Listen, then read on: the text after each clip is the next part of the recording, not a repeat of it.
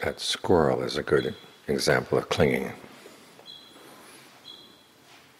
Just does the same thing over and over and over again, regardless of what the consequences are.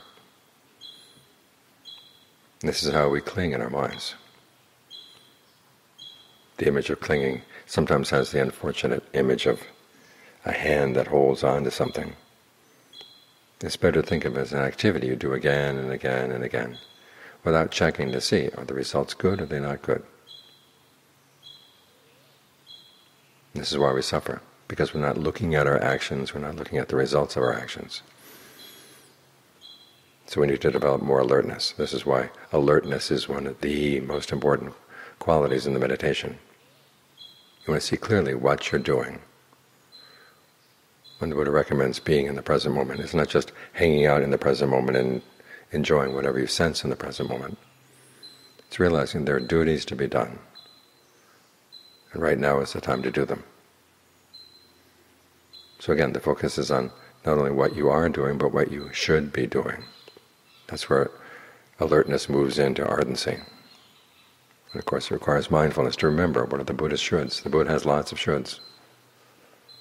Years back I was sitting in on a course, someone was teaching on the Garaniya Metta Sutta. First line, this is what should be done by someone who aims at a state of peace. Hand rose in the group.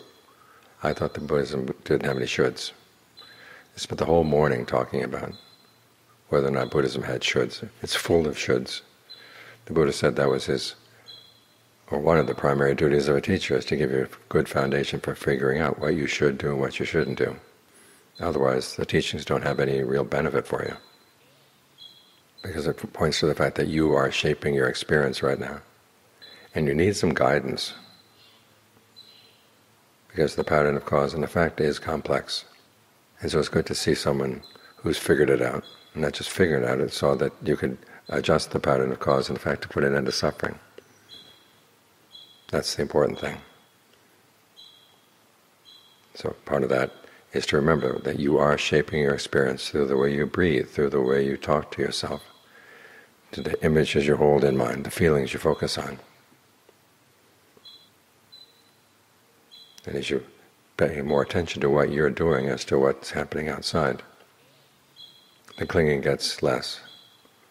You begin to cling to things that are a little bit more skillful. And the reason they're skillful is they can finally take you to a place where you don't have to cling at all. But in the meantime, hold on to what's good, let go of what's bad and what's useless. You'll find that you really do benefit from what the Buddha had to teach.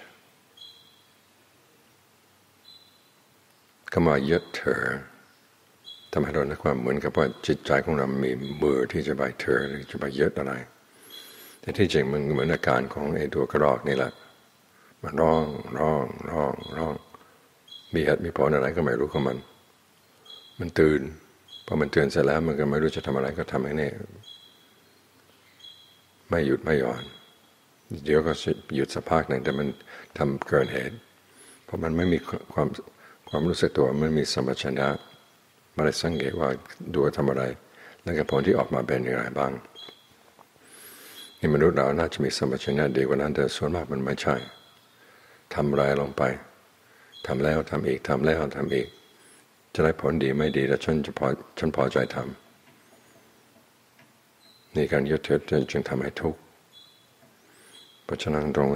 ให้สำนึกตัวเองและให้รู้ตัวว่าเราทำอะไรอยู่เวลาท่านสอนให้รู้ปัจจุบันไม่ใช่จะรู้อะไรนอกจากว่าการกระทำของเราและผลของการกระทำของเรานี่แหละสำคัญที่จะต้องดูที่จะต้องรู้ในปัจจุบันถ้าเราเพ่งอยู่ตรงนี้แล้วก็ปรับปรุงให้ทำเฉพาะในสิ่งที่ควรทำเราจึงจะได้ประโยชน์จากคำสอนของพระพุทธเจ้าคือท่านบอกว่าหน้าที่ของอาจารย์หน้าที่ของครูที่ดีให้เรามีวิธีที่จะพิจารณาดูว่าอะไรควรทำอะไรไม่ควรทำเราจึงจะพึ่งตัวเองได้